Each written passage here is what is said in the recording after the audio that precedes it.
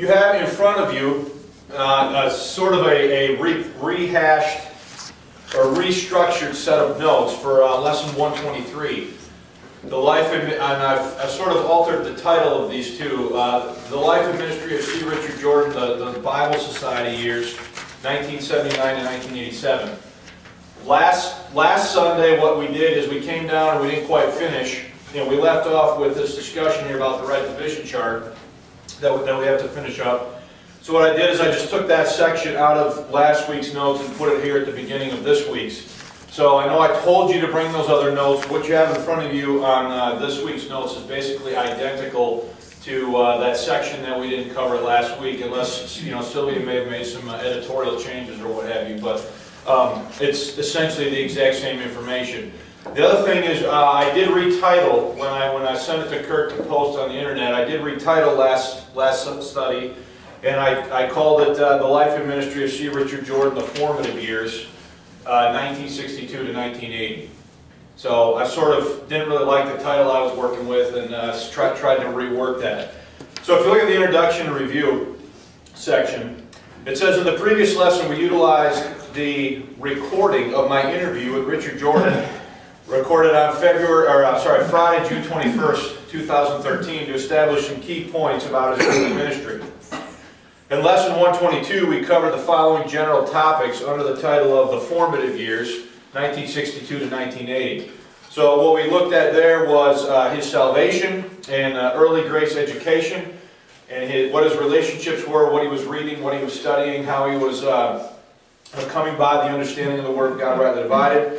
The second subject we looked at under that time period was the King James Bible, how he came to his position and belief with respect to the King James Bible. You probably don't remember because it was a week ago, but I made mention of this book by Gosson, I think is how you say it, and Craig said that I had the book and didn't know it, so I went home and looked for it, and sure enough, I did have it the whole time. I did spend a little bit of time reading in it this week, but not as much as I would have maybe otherwise liked to have done. But we do have that book, and that book was formative, as well as the J.J. Ray book. God only wrote one book, as well as the Bible Babble by Ruckman, as we went over last week. So we looked at salvation and early grace education. We looked second at the King James Bible, and then the last thing that we covered was the Pauline design for the edification of the believer, and how he came to understand and see the pattern of edification in Paul's epistles, and lay that out into a curriculum that would then be later taught in Grace School of Bible. So there was one subject from Jordan's formative period that we did not have time to touch on during the previous lesson, the subject of Jordan's dispensational chart and methodology for teaching right division of the Bible. Now it's sort of advantageous in a way that we switch classrooms, because there's a ready comparison on the board. If you look over here on the wall, these are two of Mr. O'Hare's most prevalent charts that he created, of the many that he created, and I would submit to you that you could spend from now till next month looking at that and still not have a clue what in the world he's trying to say by those charts. Okay, the charts are highly complicated. They are not very easy to follow, and I've spent time looking at them in the past and really struggled to know exactly what he was trying to convey by some of them. That's a relief. Okay, so but somebody else feels unlike those charts, which are very complicated, very convoluted, hard to follow, Richard came up with a methodology of teaching right division that was very simplistic and very easy to follow. So this would be the last point in this the formative years section. So the right division chart.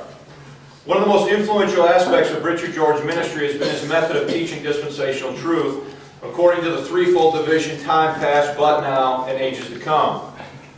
This method is simpler and easier to grasp than more traditional methods such as test failure judgment dispensationalism. Early on, Roy Lange passed out a dispensational chart of the 7 dispensations that he had gotten from Milwaukee Bible Institute while sitting under C.R. Stam. So Jordan said that very shortly after he got saved and he was having his meetings with Brother Lange and attending his church, he received a copy of a chart that Stam had actually passed out while Roy Lange had been at the Milwaukee Bible Institute as a student, sitting in Stan's class on dispensationalism. Which, by the way, that chart was later, I believe, incorporated into Things That Differ, or if not, a very similar chart was added to that book. So according to the interview, it was from reading Leon Tucker that Jordan first saw the time past but now and ages to come methodology of rightly dividing the word of truth. And I alluded to this at the end of our time together last Sunday. Leon Tucker does have in here, in his book with him, subtitled Studies in the Epistle to the Ephesians, he does discuss this idea of tracing the Gentiles' relationship to the Jews in terms of time past being the past, but now being the present, and the ages to come being a reference to the future. He talks about that a couple different places within the book. But Richard said that he first was struck by sort of the simplicity of that methodology as he was reading this book by Leon Tucker. So that's definitely a significant point to note, that he first sort of saw that by reading that book. Richard said that in the late 60s and early 70s, the preachers in Alabama each had their own way of teaching dispensationalism. He said they all had their different nuanced ways of drawing out a chart and stuff like that when they would teach about the right division, rightly dividing the word of truth. And he said that none of them, though, at least the guys he knew in Alabama, would ever teach dispensationalism using that test failure judgment model. He said that was not something that they were typically doing. So it was from reading Leon Tucker and bouncing ideas off Dr. Gruby and others that Richard developed his own method of teaching right division. So he is using this methodology all during his ministry in Alabama. He's sort of refining it, using it, and so on, and described this situation as sort of very routine, if you will, amongst the preachers in Alabama to be teaching right division, you know, in a similar way, although not exactly identical to the way that he was doing it. So if you get point number 3 under this section, it was not until Richard came to Chicago that he realized, he actually said he was stunned, how powerful his method of teaching right division actually was.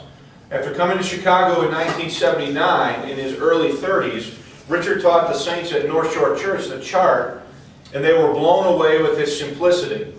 I'll comment more on that in a second. And further, it was over the Thanksgiving weekend in 1980 that Richard was invited to preach to a group in Florida who were a part of Roscoe Kent's group.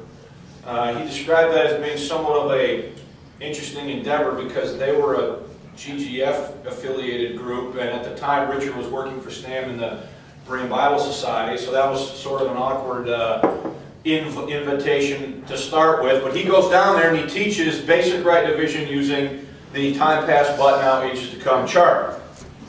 After preaching for about an hour and drawing the chart on the chalkboard, one pastor came up to him and told him that he had been preaching 40 years and never saw things put together in the manner that Jordan had just explained them. This man took pictures of it and took them to a sign painter to make a chart to put on the wall. So he was, I don't know if you've never seen old videos of him teach this, he starts with a board that's this blank. Well, as he's teaching it, he draws it out, and by the time he's done, the board is full of just scribbling, drawing, verses, you know, you name it, he's got the board just completely jam-packed with as much information as he can fit on it. So this gentleman came up afterward and took pictures of it when he was done with all that stuff on it. And then he then took those to a sign painter and had a wall chart painted up. And that was sort of the beginning origin of it being a wall chart.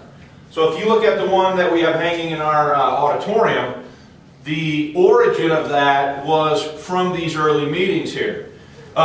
You look at, this is what we're talking about. This chart right here, which has the capacity, as you know, as most of you have seen it, to fold out and reveal the mystery.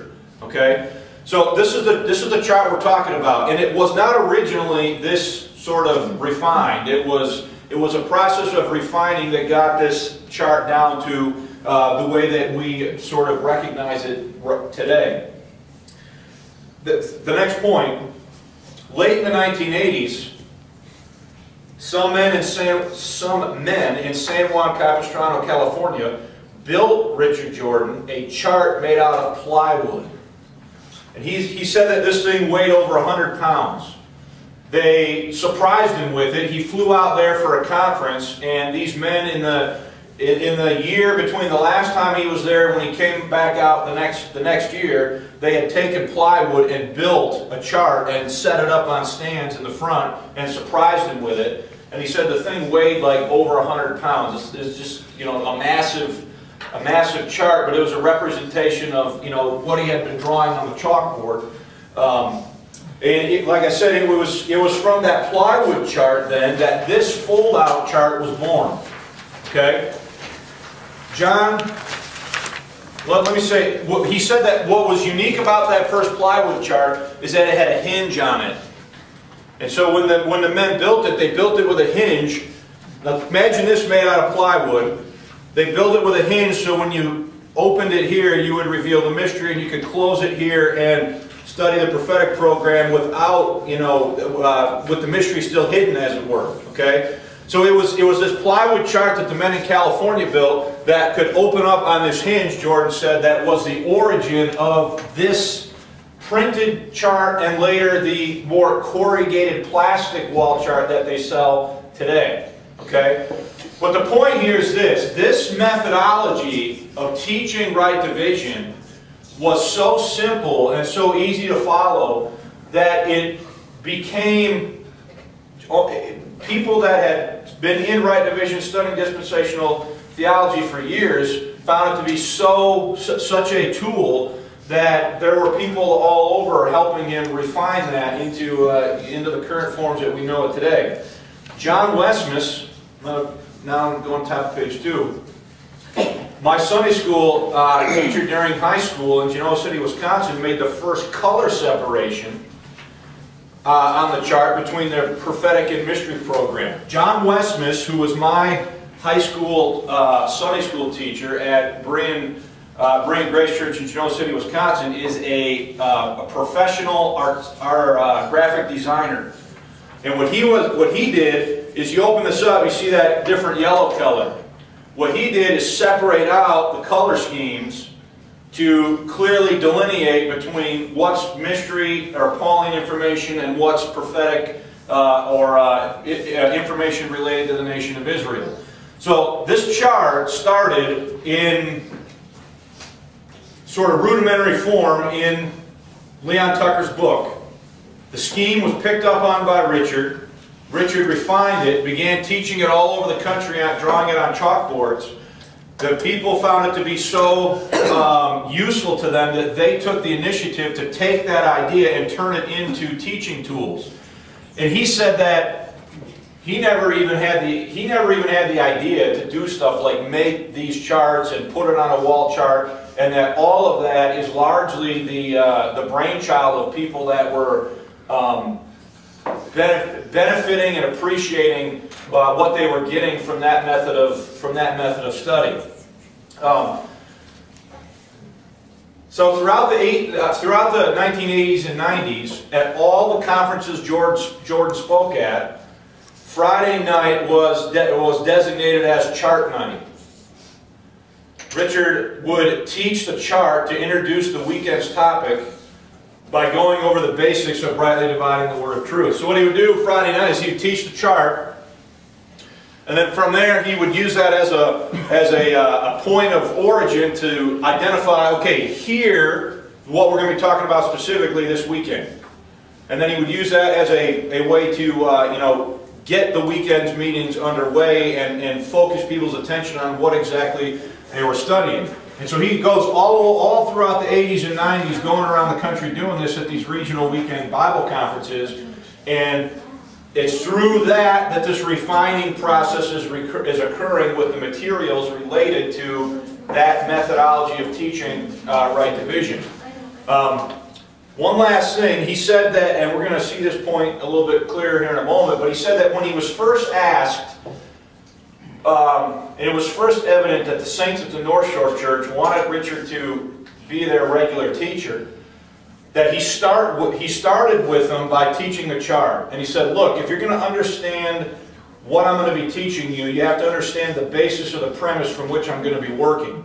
And so he taught that first, and from there, the saints at North Shore said that they had never seen presentation of right division so clearly since the time of O'Hare. So this is all kind of happening. The materials are being, multiple people around the country are doing different things, turning it into different study materials and aids, which lead to things like this that I have here and the one that's on the wall in our auditorium. So any questions about that point?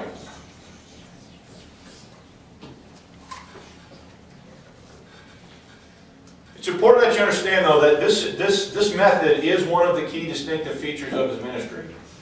Okay, this way of teaching right division, and then he went around and he taught hundreds of people to rightly divide the word of truth using that simple method. Okay, so next point, heading north, the move to Chicago.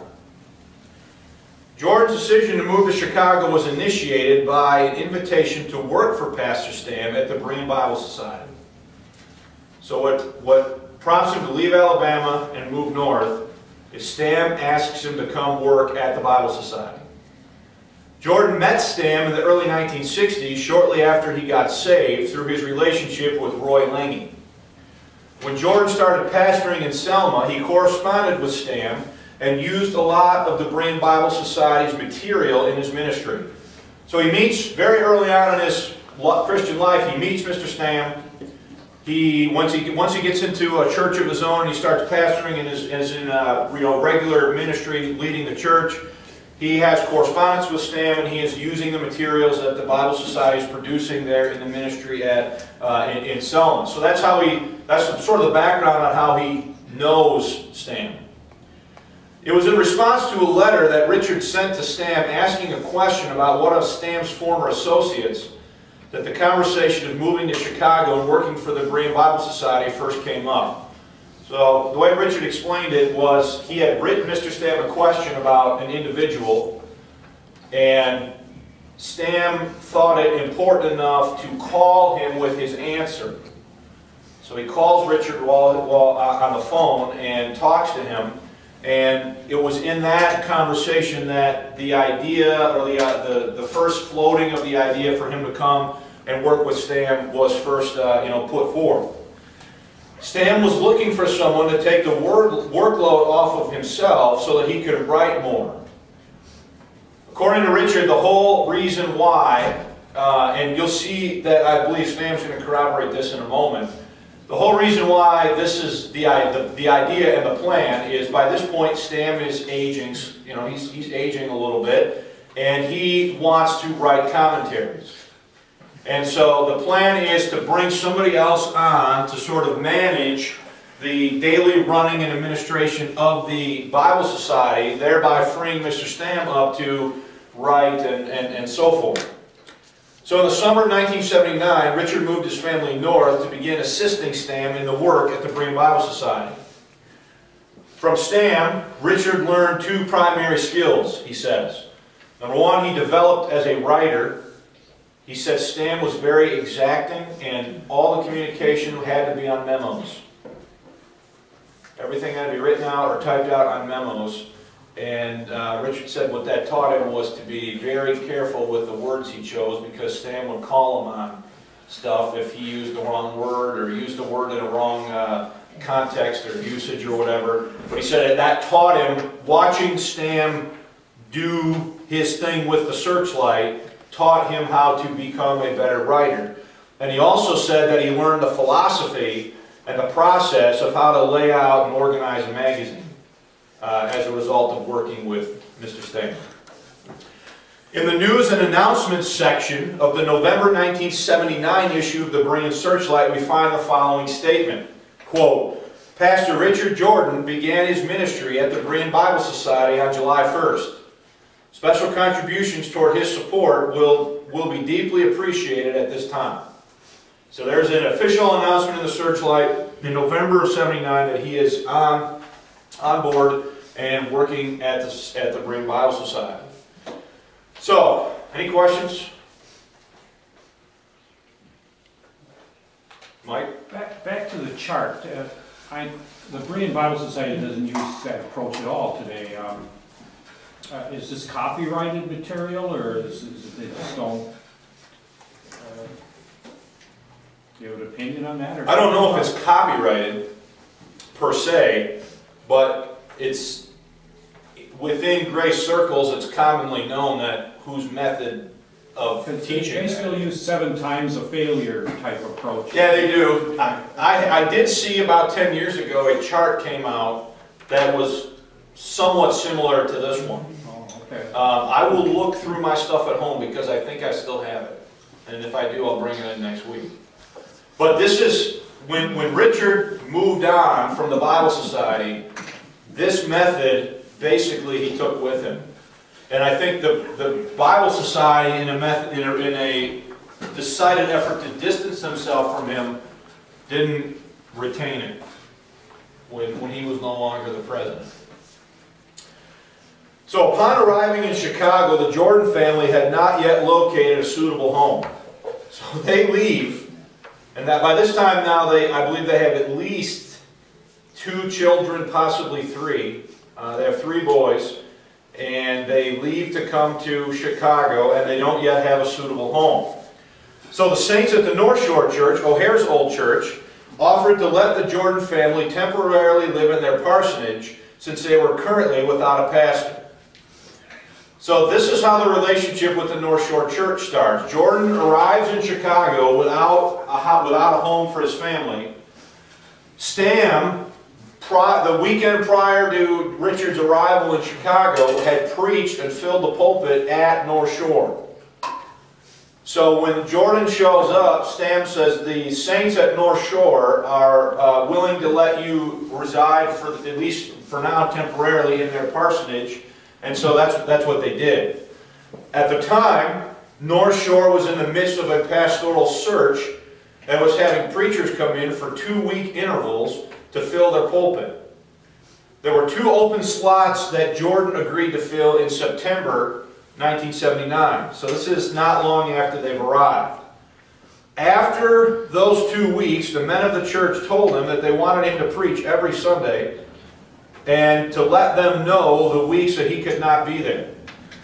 So the idea, they so enjoyed his preaching in that 2-week interval that he agreed to fill, that basically what they say is, we don't really want anybody else. You tell us when you're not going to be here. Other than that, we're gonna count on you, or be expecting that you're going to preach if you agree to it, which he did. But it wasn't quite so simple. So look at the next point. Because of a Marine Bible Society policy, Jordan could not be employed by anyone else. Stam would not allow him to work for anyone else if he was an employee of the Bible Society. After unsuccessfully asking Stam to relax his policy, the saints at North Shore, whom Stam had previously pastored, designated Richard Jordan their official pulpit pastor, which was an official unpaid position. So they sort of get around this. Now I want to be clear about this point. It was the North Shore saints that went to Stam to ask Stam if he would allow Richard to do this. He was very standoffish about it and didn't really want to allow it. And I should probably mention that Stam in the 60s for a time had been the pastor at North Shore for a while. And according to what I was told, that did not necessarily end very well when he stepped down or did not, or was no longer the pastor at North Shore. So now the North Shore saints are going to stand the president of the Bible Society who Richard works for and saying, look, we want this guy to preach for us. And he basically tells them no, and so they get around it by making him, giving him sort of an official unpaid position. So I'm just reporting what happened here, okay? At first, Jordan did not join the church because of their official affiliation with the GGF. Jordan told the board that if they would leave Grand Rapids, he would let Belmont Avenue be Belmont Avenue, and they could work together. So Jordan and his family joined the North Shore Church with the understanding that they were not also joining the GGF. Okay? Any questions about any of that? Yeah. Is there any notation as to why Stan had that policy of not working anywhere else? I can sort of, and I'm going to preface this by saying surmise a few things by reading between the lines a little bit. I think Stan was fiercely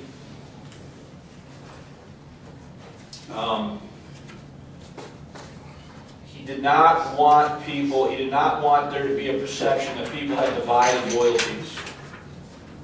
And so I think his predispositions towards this may have something to do with that, and the fact that Stam himself did not regularly attend a local assembly.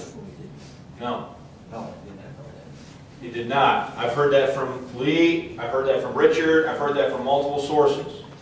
Was there any reason? The exact reason I couldn't say, other than the fact that he didn't do it. When he attended church, he usually attended the Baptist church. That's not the first person that's told me that. Okay. So that's a little bit of possibly answer your question there, Tom. So we're on top of page 3, right? So according to Jordan, it was the women at North Shore who helped his wife transition to living in Chicago. Stan never liked the idea that Richard was so heavily involved at North Shore. In fact, on one occasion, Stan brought it before the Bryan Bible Society board that Richard was, quote, in church too much.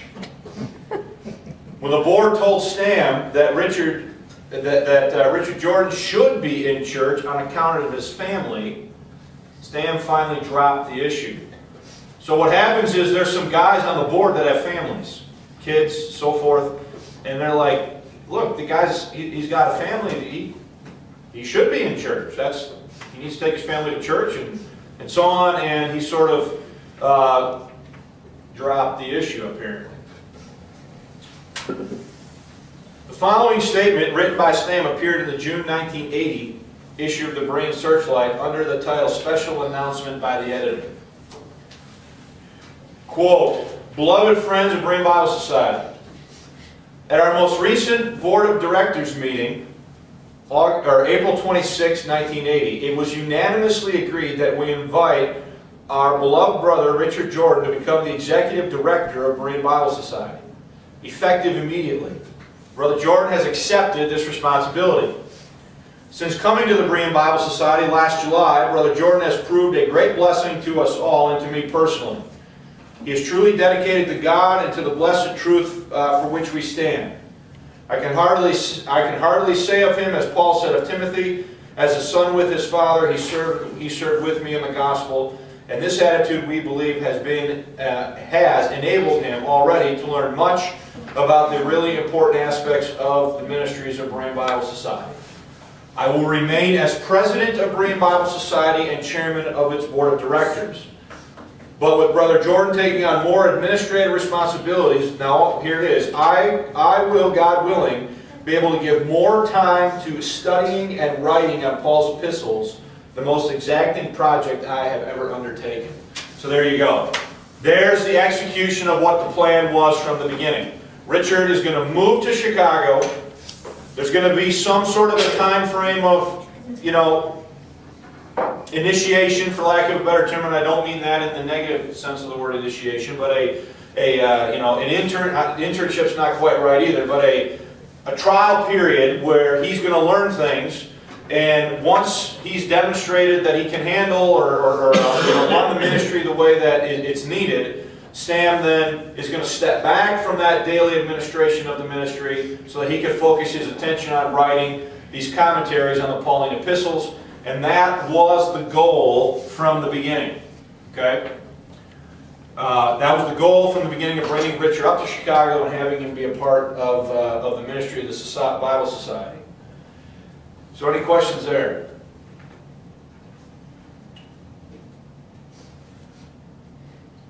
By the end of Jordan's tenure at the Bible Society, he had progressed from the position of editor to the position of editor of the Searchlight. He was made editor in 1986. At the time, being the editor of the Searchlight meant that Jordan ran the ministry. The way Richard described it at the time, the way Stam had structured things, whoever was the editor of the magazine was basically the one that was in charge of the entire ministry. So by making Jordan the editor, Stam has now officially sort of removed himself from any of the official day-to-day functioning, operating, so forth of the not just of the Bible Society, but now also of the Bryan Searchlight magazine itself. So let's finish that point. At the time, being editor of the Searchlight meant that Jordan ran the ministry. Stam had no official responsibilities and was freed up entirely to write. Richard said at the time he became the editor, he resisted it because he had come to the conclusion that he was not going to be staying forever. So by the time 1986 rolls around and Stam says it's time, Richard says that he was already coming to the realization that this wasn't going to last forever and he wasn't going to stay there forever regardless of whatever was going to happen next. That he didn't know what was going to happen next, but he knew that the bottom line is when Stam comes to him and says, hey, it's time for you to be the editor, he had reservations. He said to me in the interview that he expressed those reservations to Stam, but he agreed to try it and take it on for a while and see what happened and how it went. Jordan was adamant that Stam knew where he stood on the King James Bible when he offered him a job at Bryan Bible Society in 1979.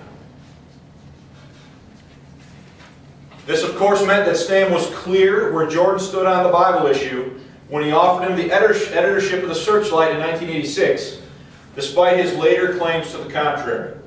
Now listen, I know this is going to be a disputed point, particularly on the side of the Bible Society. Richard said that he would not have taken the job if Stam did not know and understand, or at least know where he stood on that issue. Because he had already formulated an opinion and had a position on it for at least 10 years, give or take, before he even moved to Chicago. So any claims on the part of Stam later on to have not known what Richard was, where he was on that issue, Richard says would have been false. Okay? So I'll take comment on that in a minute. Other areas of disagreement between Stam and Jordan included whether or not the 12 apostles were members of the body of Christ and who wrote Hebrews. He described it, folks, as this. He said he had a clipboard that he carried around with him that had 13 statements on it. And these were the 13 statements he said that he and Mr. Stam would go round and round and round about. And he said at the top of the list was the King James Bible. Second on the list were the 12 in or out of the body of Christ. Third on the list was who wrote Hebrews. And then he didn't tell me what the rest of them were. Okay? But he said he would carry this around with him, and they would go, as they were going around doing their thing and so forth in the society, they would be discussing these things, both orally and via memo.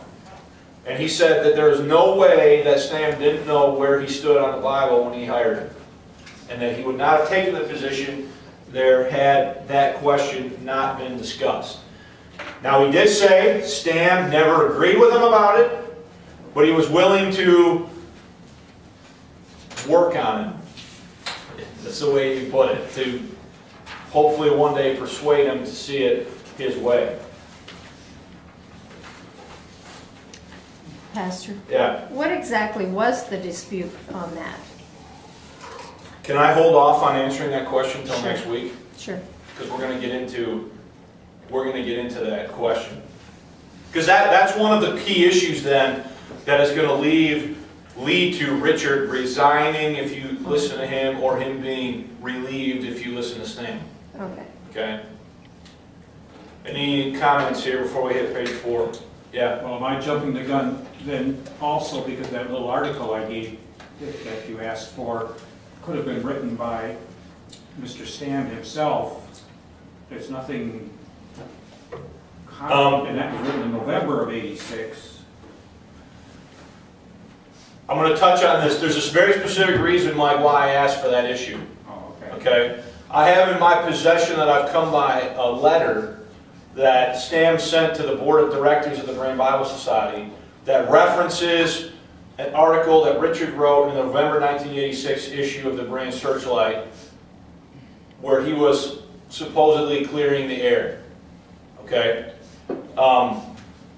This particular article that I asked you for caused a stir even amongst Richard's students in the Grace School of Bible, because they felt like he was stepping back from what he taught them for the purposes of maintaining his position. Okay, so I did understand So the article, right? there is a bit of a controversy, and again, my intent here is to be as fair as possible in presenting what happened. Sure. So your perception about that article without that background information is probably what you would think possibly.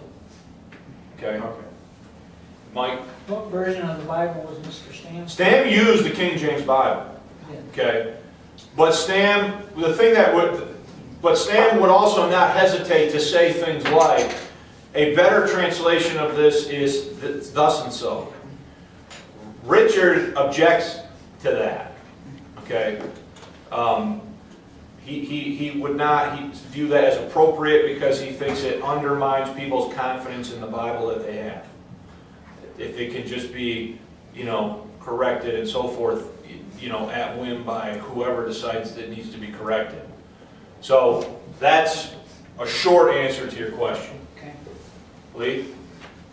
I happened to, during that time, about 1979, 80, during that time that he was pastoring or helping at North Shore, and he was trying to make up his mind to go with Stam, Brother Jordan and a couple other people, Pastor Barry and Paul Franzen from the North Shore Church, came and visited with me, and they stayed overnight for a couple of days. And at that time, I was a real strong supporter of the King James only. I was pretty much a follower of Otis Ford here in town. And, I can remember some of those things, but he was concerned about coming with Stam because of that issue. He didn't know whether it'd be compatible, but I also remember later on when the controversy boiled, Richard did, I think mistakenly, wrote an article in support of sort of backing away from that, and I happen to have some of those articles. That's the article I was just talking to Mike about. Yeah. And that's interesting because, and I don't think we ought to look at as a flaw, because we all, if anybody has not changed their mind on issues, and if you don't wrestle with it, you're not normal. My personal opinion is I'm a little fearful of people who give a blanket stamp of approval to something. I still always have some areas of my theology open, somewhat tentative, and I think Jordan did the same thing. So I'm not critical of either one, but I can understand the controversy over that. And part of the thing was, whether that's true or not, I do know that Jordan did not compromise what he believed about the King James as he traveled. But in print, it looked like he was. And that was that right there was the bone of contention, because there are men that are still alive that were students of Jordan's in the school, the pastoral training class at the time, that felt like that article in the Searchlight was him hedging on what he had taught them in their school classes about that issue, and took offense to it. I know that personally because my dad is friends with a couple of them still that were, associates. My dad graduated from the video school in 1987 or 1988. And so he knows a lot of these guys personally. They're colleagues of him that would have been around when a lot of this hullabaloo was beginning to break out in the latter half of the 1980s. So which point do we leave off on? Top of page 4? Jordan said that he had two opportunities to leave the Bryan Bible Society and go other places, but that the thing that kept him in Chicago was the people from the North Shore Church. O'Hare's son Robert told Richard that he was more like his dad than anyone who had pastored the church since his father's death in 1958. No one had spoken about the little flock in North Shore Church since O'Hare died. When Richard's teaching about right division and he draws his little chart illustrating how the little flock works, he said somebody came up to him afterwards and said, nobody's spoken a word about the little flock in this church since O'Hare died. So the way Richard's very simplistic methodologies of teaching right division endeared himself to the saints at North Shore and them to him. Robert, O'Hare's son here, Richard described him as sort of the, I don't know, do you know him, Lee? Do you know Robert O'Hare? No. Okay. He sort of described him as the odd duck of the family. You know, the guy that was sort of one of O'Hare's children that was sort of not always, you know, every family has that guy, right? The one that sort of goes a different way and that sort of thing. So he viewed that he made this statement to him about his dad as quite a compliment coming from him. And he said it's the best compliment anybody ever gave him in his life, to say that he reminded them and the saints there of J.C. O'Hare. Jordan said that it marveled him how O'Hare still lived in the people, even after being dead for 20 years. In Richard's estimation, the true legacy of O'Hare was the people of the North Shore Church remained faithful to the grace message after so many years. He said that he has never seen in his entire life a man's ministry survive and live on in the lives of the people that he ministered to, like he encountered when he first came to Chicago and met these saints at this assembly. So that's just a high praise and compliment for that aspect of things. Moving on then, any questions there? The merger. The formation of Shorewood Bible Church. The saints at North Shore did not want to leave their building on the corner of Wilson and Sheridan Roads. And I think I might have got that wrong. I think it might be Belmont. I got to double check that directions. It was when Franklin Anderson, an elder in the church, said in a board meeting that he could not keep up the building anymore, that the saints knew they were going to have to leave their historic location. Now, this is an aging group. These are guys that had been with O'Hare all the way back to before he died. So O'Hare died in '58. It's now late '70s, early '80s, and this group that had been with O'Hare more than 20 years previous is now aged 20 years, and as getting to a point where managing this building was no longer feasible for them. And they wanted to stay. Richard said as soon as Franklin Anderson stood up and said, "I can't handle this anymore," they knew they had to leave. In other words, if Franklin couldn't do it, said it was too much, then it was too much. And there was just sort of no question about it. This is what has to happen. Even though they didn't necessarily want that to be the case. At the time, the top priority of this aging congregation of 60 to 80 people was to make sure they stayed together. They did not want to sell the church and then be dispersed into 4 or 5 other churches. They wanted to remain together as a local assembly, even if they could not remain in their historic church building. Don Ellefson, pastor of Norwood Bible Church and one-time professor at Grace Bible College, told the saints at North Shore that they should come and join them in their ministry. So when it becomes clear that they cannot stay anymore in that facility and they're going to have to do something, Ellefson comes from North Shore, or from Norwood, and says, "Hey, listen, why don't you come over and join us," and so on. Jordan said that, initially, that's not the right word I want. Jordan said that initially there was some bad blood. Initially there was some bad blood, okay, between some of the saints from North Shore and Ellefson. In addition, let me comment about that sentence first. Apparently what happened is a young man from North Shore married a young lady from Norwood, Ellison's church, and went to Mexico as missionaries. And for whatever reason, I don't know all of the details, this man's wife died while they were in Mexico. And when he came back, there were some folks associated with Ellison's church that blamed this guy from North Shore for working her to death, or somehow, they're not blaming him for killing her or anything like that, but they're blaming him for somehow his treatment of her leading to these events and so on and so forth. And so there was some bad blood between some of the families here over this event that had happened at some point previous. Okay?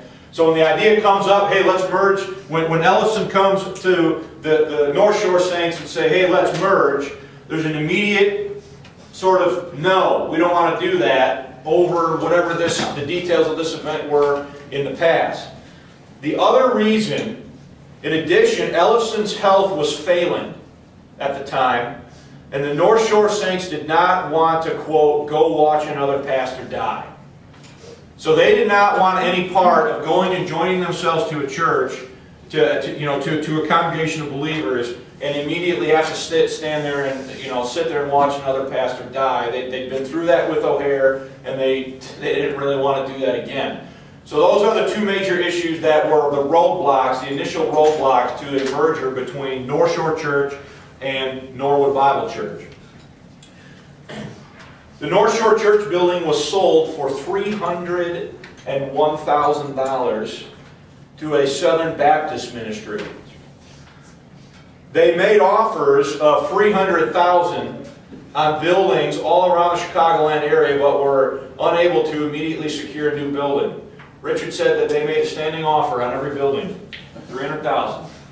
They made that offer on $1 million buildings, $900,000 buildings, $800,000 buildings. That was their offer, and nobody took them up on it. So they remained buildingless, if you will. The first year after the building was sold, they met with Pastor Dennis Kazonis and the Saints of Lockwood Bible Church in Chicago, a little further west of their original location. Originally, before Kazonis left to pastor Preakness Bible Church in New Jersey, there was some talk of merging with Lockwood Bible. However, for various reasons, after the departure of Kazonis, it became apparent that a merger there was not going to work. So that arrangement wasn't going to work for various reasons.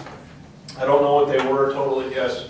So what time is this year-wise, and what is Pastor Jordan doing at this moment? This is, that's a good question. Look at top of page 5. This is all happening in the early 80s. So Richard is still working for Stam. Okay? So the selling of the building, the eventual merger, this is happening over about a year and a half between sometime in 1980 through 1981 into 1982. And is so he's not the unofficial unpaid pastor anymore? Or? He's still preaching in some capacity, even as they're trying to work out this merger situation, but that's a good question. I can't answer that specifically. I know, though, obviously that whole time he is still working with and for Mr. Stam. At what point did Ernie Green fit in there? He was pastor there for a while, sometime during that, either before Jordan or maybe after, maybe during these talks of selling the building. I don't remember. But Ernie Green was the pastor there for a while. Where? At North Shore. I think that would be before this.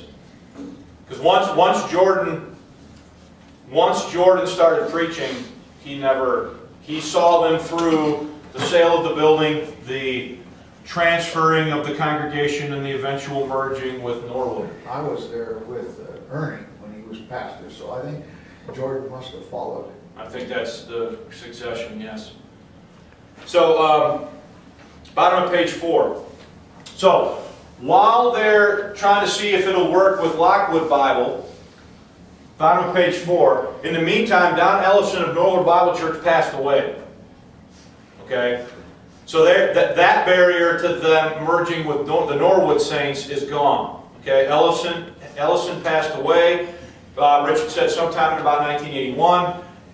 he surmised, and as a result of that barrier to that, so those two congregations getting together is gone. One evening prior to a meeting of the North Shore Board, two men from the Norwood Board came and said that they needed to join them or they were going to close their doors. So after the death of Ellison, the way I understand this is things got pretty tight and dire over at the Norwood Church. And so two of the representatives of their board come over and basically say to the North Shore Saints, look, if you guys don't come over here, we're going to have to close. Okay? Now that tells you something else. That tells you that even though they didn't have a church, did those saints from North Shore continue to function as a church and have a board? They still said, this is our group. And they never lost that identity throughout this entire process. So the boards of the two churches met and decided that their congregations would meet together for 1 year. At the end of which they would vote to decide if they would merge together. The men on the boards were having a hard time getting along with one another. And Jordan said it was through the pulpit ministry and the preaching of the word that the congregation began gelling together. Now this is his estimation. At the time, Norwood Bible practiced the Lord's Supper every month. Jordan said that he used those services to teach about the oneness of the body in Christ, and that it was through those services that the two congregations began to view themselves as one body. Jordan said he used those services to rebuke the spirit of division that he saw within the two different congregations. He would say, if he were here, I think, that he is convinced that that played a large part in taking these two groups of saints and beginning to get them to view themselves as one body together as a local church during this time frame. And so Richard is doing all of the preaching to answer some of your question, Tom. So top of page 5, in 1982, well into the process, there was a meeting to discuss the merger. The biggest sticking point became that the Norwood portion of the board wanted to pay Mrs. Ellison a pension, and the North Shore members did not. Okay? The North Shore people responded by stating that they never paid Mrs. O'Hare a pension, to which the Norwood crowd said, shame on you, according to Jordan. Okay? So to resolve the impasse, it was agreed upon by the boards that Mrs. Ellison would be paid a pension of $15,000 from what was left from the Norwood funds. So this is how they get around this. So the funds that the Norwood Church had left over from their dealings and so forth from previous, from their congregation, those funds then were designated to be the ones that would be given to Mrs. Ellison for this pension. When the North Shore contingent balked at paying Mrs. Ellison a pension because she had not been to church in over a year since her husband died, Jordan scolded them and told them that it was inappropriate to hold that against her. Richard said, he was pretty adamant, that he said when it got to this point, he stepped in and said, listen, have you ever been he used the illustration of his uncle. Remember, his uncle had been the pastor of a Baptist church. When his uncle died, his aunt tried to go to that church for a period of time after his uncle died and just came to the realization that she couldn't. Because every Sunday that music would start and she'd wait for him to walk in and he never came, then she'd worry, where is he? And it was too emotionally taxing for her to do that. And so Richard basically rebuked these North Shore saints for unfairly dealing with Mrs. Ellison in this way, and they let it go, voted, and decided to merge. So let's just finish the point. With this roadblock behind them, both congregations voted to merge and became Shorewood Bible Church. So you can see where that name's coming from now. Okay? Shore from the North Shore group, Wood from the Norwood group. They stuck them together and became Shorewood Bible Church. Thereby maintaining at least a tie back to their original identities. So over the next couple of months, new people started coming. One of them was Chuck Wilcher and his family, and Sherry Hogan, who's now Sherry Kurz, married to Alex Kurz, and became the first Shorewood people. It was this combination of the pulpit preaching and new growth that led to the forging of a singular identity as a congregation. So that's the dynamic. They become Shorewood. New people come. They don't know anything about Norwood and North Shore. They just know this is where we want to go to church. And over time, that folds itself into the existence of a singular unified congregation under the name Shorewood, that has its roots in these two separate churches that existed prior to the 1980s. Yeah. You mentioned a moment ago, I'm backing up just a bit, that there were three things that were constant issues, the King James, you mentioned the other, the book of Hebrews. Yeah, and the 12-inch round. What about the issue, now I know all of those people, the old timers, were basically Calvinists. Was that ever a tension there? Because they, even though they embraced a dispensational theology down at the foundation, they are still Christian reformers, or they're still very Calvinistic. Was that ever because I know Richard's anti-Calvinist, as I am. You are correct, Richard is very much anti-Calvinistic. He did, to whatever degree, Lee, that was a pattern or a problem, he did not say in this conversation. Don Ellison, they used to call him, his nickname was, they used to call him John Calvin, because he was so Calvinistic. The interesting thing about him, just a comment about Don, what a wonderful man. Though he was strong Calvinistic, he was the one guy that I recall would be out on the street corner passing out gospel tracts and witnessing to people individually and trying to get them to trust Christ, which of course seems to be contradictory to strong Calvinistic theology. But anyway, that's just a passing point, that they were able to work together anyway.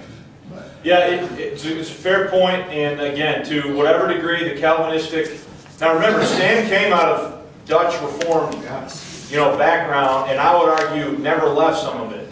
Brought it with him into his grace, grace understandings. And in fact, I would also argue that all that holdover stuff from that Dutch Reformed background is going to really play a part in the controversies in the middle of the 1980s, because when it comes to the issue of 1 John 1:9, and it comes to the issue of some of these things about how God works in time and so on and so forth, that are going to factor in just as much into Stam and Richard parting company with one another as much as the Bible, this traditionalism that Stam had from his days in the Dutch Reformed Church, that he sort of brought with him into his grace understanding and never let go of, is eventually going to be an issue. Now, at the time that we're discussing now, he never said whether or not Calvinism was one of those 13 points on that clipboard or not. I think based on what Lee's saying, it's probably fairly educated guess to think that it was, although to be fair, he didn't say that it was. Okay.